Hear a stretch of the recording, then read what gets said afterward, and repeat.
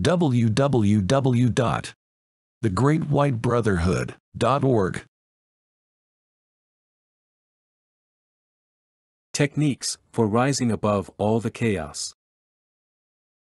Below, we will describe to you the steps and actions that can be taken to improve your path through life in incarnation and into the life after so-called death. 1. Try to lead a sin-free life. Never cause any harm to any human or animal. This will include becoming vegan, eventually.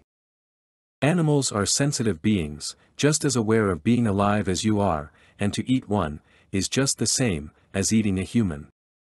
So, do not eat animals. There are some people who need animal flesh, and so, they are excused from this rule, but, for the rest of us, do not eat our friends and neighbors, animals. Certainly, do not harm them in any way. We should love animals, as we love ourselves. In an ideal world, we would not eat plants, but incarnation is not an ideal world, so we must eat something. Plants are all that most people need. 2. Meditation. This is the key to escaping the confines of incarnation. We have explained how to meditate many times, so it will not be repeated here. 3. Help others, when you can. If someone needs your help, offer it freely.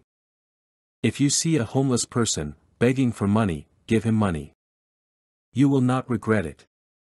As you give, so you receive, and God's angels, who are always with you, will see that you are repaid for anything that you give to the needy.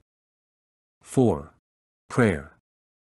Do not pray to God, asking for something. God already knows what you need, because you are God, pretending to be you. So, thank God in advance for supplying all that you need, and you will see that God will provide. These simple acts, if followed assiduously, will, in time, stop the low rays from affecting you, and you will start to rise in frequency, under the influence of the higher rays. At that point, your spiritual body can take control of your life, and you will find that your problems will be resolved, in your favor. You will create a force field of God's power around you, and your family, that no attack can harm. You may still be attacked from time to time, but the answer to those attacks will appear like magic, in the degree that your faith in God's protection holds strong. Never be fearful again. Go through life doing the best that you can, and the power of God will protect you from harm. Try the above 4 guidelines, and you will see that it works.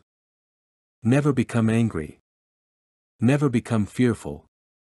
As you rise in frequency, through meditation, faith in God, and by helping others, your barrier, or force field, will grow stronger and stronger, and God's angels will stand guard over you, each and every day.